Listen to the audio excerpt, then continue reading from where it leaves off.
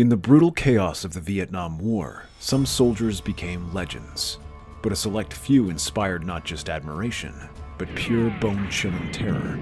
Who was the man so feared that his name sent shivers down the enemy's spine? Today we delve into the jungles of Southeast Asia to uncover the scariest man of the Vietnam War. Was he a hero pushed to the edge, or a monster born in the fires of combat? This episode is not for the faint of heart, so grab your helmet, because we're about to go behind enemy lines. In the late 1960s, deep in the Vietnam jungle, a fierce battle raged.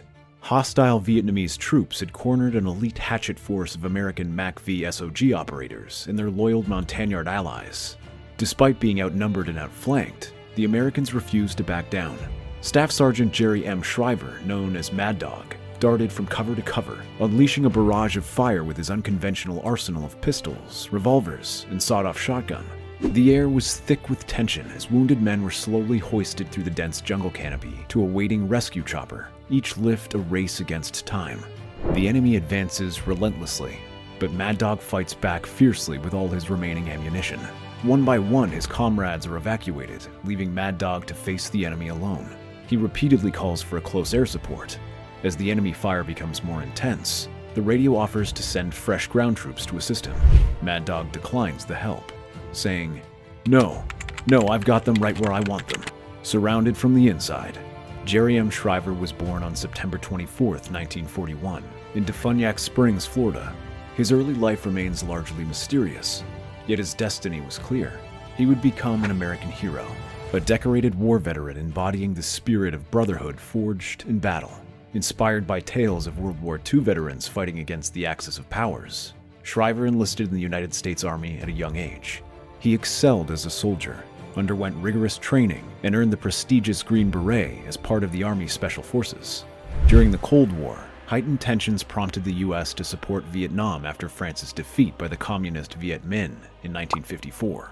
This conflict, lasting from the late 1950s to 1975, saw the U.S. battling a determined enemy seeking to establish a communist state. Despite advanced weaponry like jets, helicopters, and missiles, the Army required special operators trained for jungle survival and unconventional warfare. Staff Sergeant Jerry M. Shriver emerged as one of these elite soldiers, eagerly embracing combat challenges in Vietnam. Arriving in Vietnam in 1966 with the U.S. 5th Special Forces, Shriver was tall, thin, and possessed a demeanor tailored for action. Medal of Honor recipient Jim Fleming described him as a quintessential warrior loner, intensely focused on his duties, constantly training to perfect his skills. Shriver's dedication to his unit was unwavering. He spent his spare moments honing his combat readiness, ensuring his men were prepared for the rigorous jungle warfare. His leadership style was tough, but aimed at forging soldiers capable of thriving under extreme conditions. Shriver, a solitary figure, often frequented the NCO club, consuming a case of beer alone while awaiting his next mission. During his initial deployment in 1966, he joined the elite and secretive MACV SOG, a task force comprising top-tier personnel from the Army, Marines, Navy, Air Force, and CIA, designed for the most challenging missions. Extending his deployments until 1969, Shriver spent over 1,000 days in Vietnam, forging strong bonds with allied Montagnard forces. His battlefield prowess earned him the moniker Mad Dog, fueled by a relentless appetite for combat adrenaline. Comfortable in Vietnam jungles, he bypassed scheduled breaks to join patrols targeting North Vietnamese and Viet Cong strongholds. Even during the supposed rest and recuperation, R&R, he sought additional special operations at Pleasuring. Highly classified MACV SOG operations exposed Shriver to experiences beyond those of ordinary soldiers. Clad in distinctive tiger stripe camouflage, he wielded specialized gear like Colt Commando carbines and stealthy bows. Off-duty, he sported a distinctive blue velvet smoking jacket and derby hat. Always armed and alert to communist threats, he often carried multiple pistols and revolvers, including the M1911 and Magnum. Shriver's combat loadout was unconventional, often employing enemy AK-47s, RPKs, a sawed-off shotgun, a suppressed World War II-era M3 grease gun, or a .45 caliber M1A1 Thompson submachine gun. During debriefings, such as at MACV SOG's Command and Control North near the DMZ, he was noted for carrying multiple .38 caliber revolvers. When offered standard rifles like the CAR-15 or the M16, Shriver declined, preferring his varied armament. Over time, Shriver's eccentricities grew, but his steadfast commitment to missions remained resolute. In 1968, Shriver was ordered to take a mandatory rest period in the United States. During this time, he and his teammate Larry White bought a Marlin lever-action rifle chambered in the powerful .444 Marlin cartridge. Shriver planned to use it not for hunting bears, but for busting bunkers and instilling fear in the enemy with its massive exit wounds. He shipped the rifle to the MAC-V SOG headquarters for this purpose. As a MAC-V SOG member, Shriver was a platoon sergeant in the secret Hatchet Force units, consisting of 2 to 3 American MAC-V SOG members and 20 to 30 handpicked locals from the Montagnards or the South Vietnamese Army. These loyal fighters were trained in unconventional warfare, conducting highly classified missions deep behind enemy lines. Shriver's effectiveness earned him a $10,000 bounty on his head from Radio Hanoi. In one engagement, Shriver and his men were outnumbered, so he established radio contact for air support. When offered an exfil, Shriver famously replied, "No, I've got them right where I want them, surrounded from the inside." Although a loner, Shriver was extremely fond of his Montagnards, independent tribe members who despised the communists and excelled in combat. His men loved him for his loyalty, as he spent most of his money on food, clothing, and supplies for them and their families. Shriver lived, ate, and slept in their barracks, forming close bonds with them. Shriver was also devoted to his large German shepherd, Klaus, whom he adopted in Taiwan. When he learned that some NCOs had force-fed Klaus beer as a cruel prank, Shriver stormed into the NCO club with his .38 revolver and threatened the men. No one dared step forward and admit responsibility.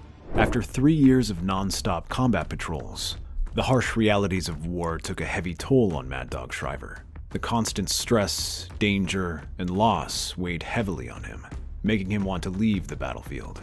However, he felt a deep sense of duty and responsibility towards his fellow soldiers and their families. Despite his personal struggles and the overwhelming desire to quit, Shriver couldn't bring himself to abandon the men who depended on him. Sensing that danger was always just around the corner, Shriver pushed on, determined to protect his comrades. He understood the risks, but believed in the importance of staying with his team. His commitment and bravery kept him going, even when the odds seemed insurmountable. Shriver's persistence in the face of such adversity showed his remarkable dedication and his strong bond with his fellow soldiers. On April 24, 1969, Shriver and a MAC-V SOG company prepared to raid the Quan Lao airfield in South Vietnam, near the communist headquarters. Following heavy bombardment by B-52 bombers, they geared up to eliminate the North Vietnamese garrison. With no air support due to the mission's secrecy, Shriver's platoons faced immediate challenges upon landing. Pinned down by concealed machine gun nests and surrounded by enemy forces, Shriver and his Montagnards took action to rescue their comrades. Inspiring his men, Shriver charged through the enemy fire with an Uzi SMG, leading them to the tree line. There he rallied his troops with a smile and a nod, before they advanced, neutralizing the machine gun nest with grenades. Mad Dog Shriver vanished after this engagement. Weeks later, Hanoi claimed they captured and killed him, but no evidence surfaced. Despite efforts to recover fallen soldiers, no trace of Shriver was found. At 27 years old, he was officially declared missing in action, leaving behind only a few dollars, his loyal shepherd Klaus, and his smoking jacket. Shriver received many awards and honors during his impressive military career. Some of these included a Silver Star, a Soldier's Medal of Heroism, several Bronze Stars, with Valor devices, an Air Medal, a Purple Heart, and various Army commendations. These accolades highlighted his bravery, dedication, and exceptional service. Each award he received was a testament to his courage and his significant contributions in his military role. In 1974, even though his body was never found, the Secretary of the Army honored Shriver posthumously with a second Silver Star and promoted him to Master Sergeant. This posthumous recognition underscores the enduring respect and admiration for his service and sacrifice. The decision to promote him and award another Silver Star reflected the Army's acknowledgement of his bravery and the impact he had on his comrades and the mission. Share your thoughts in the comments below, and if you liked this video, click on the next one shown on the screen. I'm sure you'll like it. Thanks for watching.